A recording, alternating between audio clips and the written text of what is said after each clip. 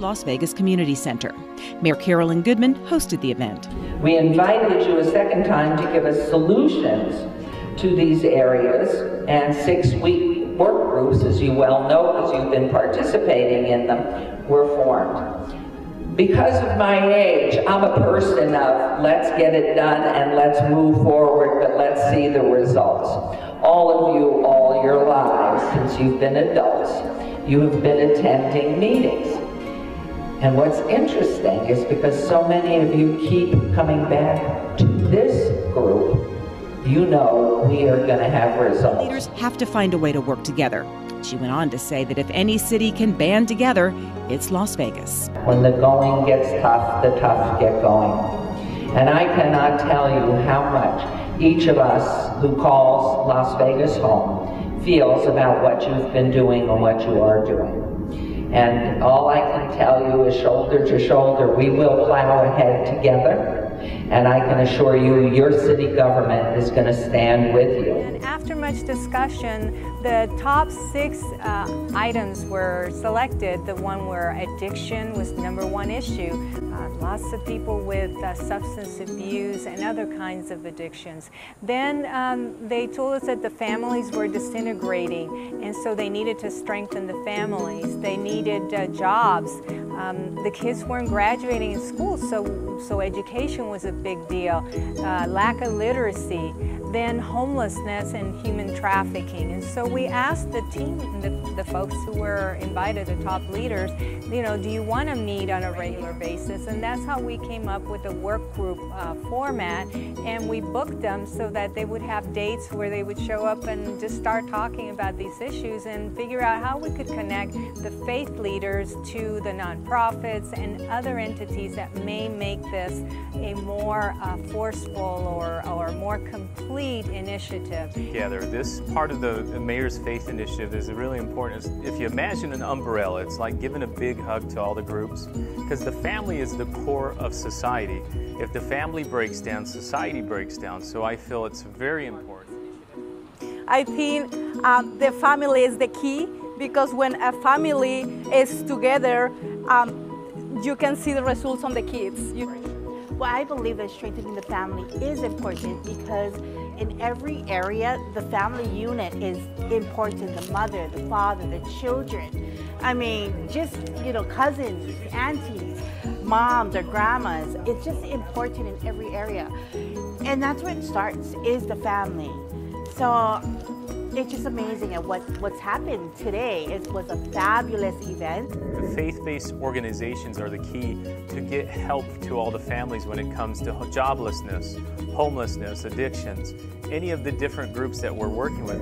It was a great event. I mean, it's very exciting to see how pastors get together with the police department, with all the services that we provide to the community, and how we all together can work as a team and don't individual, you know, like agencies, but get together and help each other with all the services that is in the community, and a lot of people don't know about the services.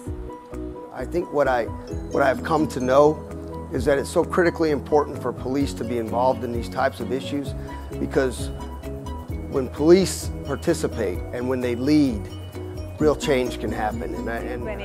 In meeting with faith leaders, I began to get ideas from them. I am a proud member of this Mayor's Faith-Based Initiative because it opens more doors so that education is accessible. If we go back in history, what were the first units of education? The houses of worship, so they could learn scriptures, character education, and become acclimated. Education is the key, the foundation. So as a work group, we want to draw together pastors and educate, sensitize them to addiction isn't just a drunk in a street, right, or someone putting a needle in their arm. It's painful. It's idolatry. We lock people up because they're addicted. They're addicted to a variety of drugs or whatever it ends up being. And incarceration has never worked to cure addiction, ever. I've never seen it happen one time. And that's something that we have to, as a police organization, participate in a dramatically different way. And I think as leaders, we have an opportunity to impact those that are challenged with the substance abuse. If you don't have the stakeholders buying in, it doesn't move any forward. Everybody can get together, put what you have on the table, put your needs out there, how we can work together, and it's certainly the Jobs Work Group is a collaboration of organizations coming together to provide work for the people who are struggling trying to find work. No, we're not the Job Connect Center, but we are a group of employers that's trying to provide direct work support to put people in Las Vegas to work faster. That's pretty much what we're all about, efficiently. The Mayor's Faith Initiative, we decided to collaborate all these organizations that have been working with So having the support of the faith people, the pastors, the leaders in those groups is important to us. It's huge to us. So we thank Miss Mayor Carolyn Goodman for letting us spearhead this thing. It's a blessing to have our leaders in this city and this state behind us on it. So this is huge, and we're very thankful to God. That's fantastic. Is it good? Homeless Work Group are to make sure that we're connecting our homeless clients with services, that we are preventing homelessness and making sure that our families and our youth and our seniors and our veterans are all connected to services to ultimately end homelessness or prevent homelessness. Because the faith-based houses of worships, they have an advantage with this. With a lot of times, some of the houses of worship with resources, financially, but more so with people.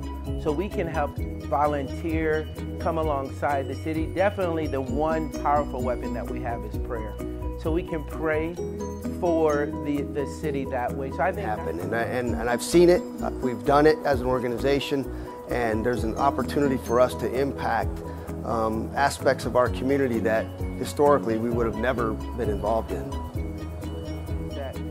That the church has always supposed to be the hospital, the spiritual hospital, if you will, where people walk through the door, they're broken, all are welcome, but when they leave, they're healed, they're mended, they're strengthened, and they're put back in the world with more hope, more strength, and more determination. Well, I believe with the uniqueness of Las Vegas, known all over the world for its promiscuity and looseness when it comes to sexual practices, I believe that there is a remnant of men in the city of Las Vegas that are going to be the miracle to putting an end to child exploitation, human trafficking, and even to domestic violence. I believe that there's a very strong call to the men in Las Vegas to stand up, make a statement, and make a difference, beginning here, beginning in the heart. You know that they say in the church? Well, my impression of today's celebration was one of community involvement.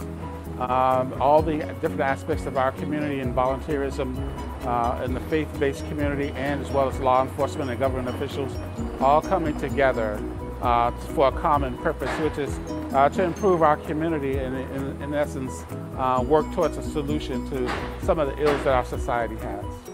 To me, Mayor's Faith Initiative is very, very important because I see it as a vehicle to change society.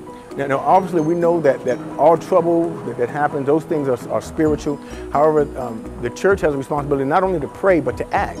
And so now we're praying, but when we have an opportunity to act and have a vehicle by which to operate in, to act in, it makes it a wonderful fit to where we can affect addiction, we can affect homelessness, we can affect strengthening the family, we can affect jobs, affects education, affect our young people, human trafficking. We actually can go out and touch. Because it's one thing to stay inside your four walls, another thing is to get out and do the work that needs to be done. And so the Mayor's Faith Initiative gives an opportunity for us to work and make the changes necessary to make our city a wonderful place. So we love you. Be part of the Mayor's Faith Initiative, and you'll have a number where to contact or an email in this video. Have a blessed day. Get involved. Come, join us. If you're a nonprofit organization, join us. If you are a pastor, join us. If you are a rabbi, join us.